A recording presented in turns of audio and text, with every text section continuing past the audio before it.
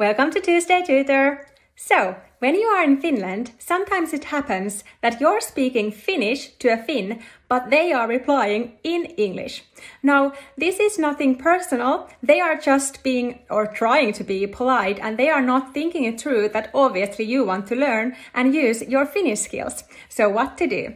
With this helpful tip, you never have to face this situation again. So, whenever you're starting a conversation, always start with hei and puhutaan suomea.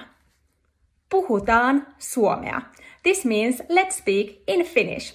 And I guarantee no Finn will change the language when you start with this phrase. Hope this helps.